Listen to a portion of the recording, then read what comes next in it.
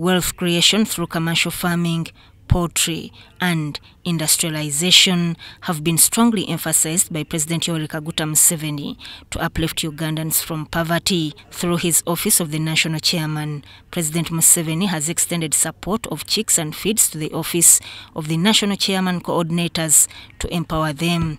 Hajjat Namyalo, the head office of the national chairman in Kyambogo, said that for the coordinators to spread the message of wealth creation among Ugandans, they should be practical, exemplary to what they teach. They have to be practical. Practical, I mean having something at the side they are doing that can generate income. So we decided to get chicks. We want them to, as they are doing their mobilization, as they are doing the chairman's work, they as well empower their families by themselves. You can't empower your family when you're not being practical, doing something that is practical. Namyalo urged coordinators not to sell the chicks now, but rather use them to economically empower them and be an example to the community they live in. Because this is not an easy task,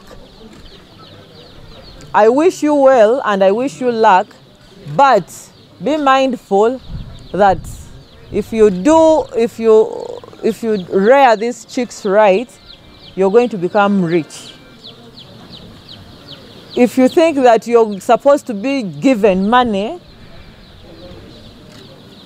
while not doing a practical thing by yourself, that means you're going to become a failure.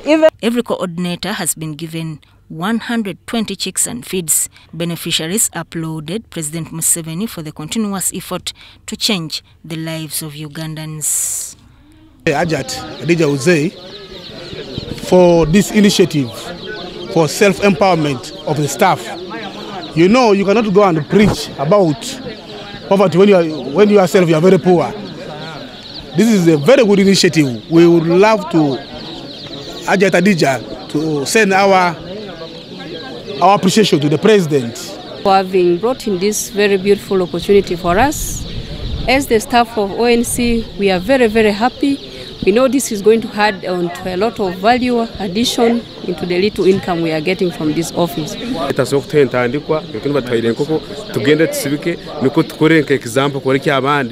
nabo baso kusibika inkoko ngenge tujya kusibika kandi ngire muzeyi president ayikara naterera abantu tuko sobore ko yamu bunako habo kubatso kugenda kwegisa abantu ko mu community n'ekitwe kwatiremo. Sudat Kaye and Joseph Muyingo, UBC News.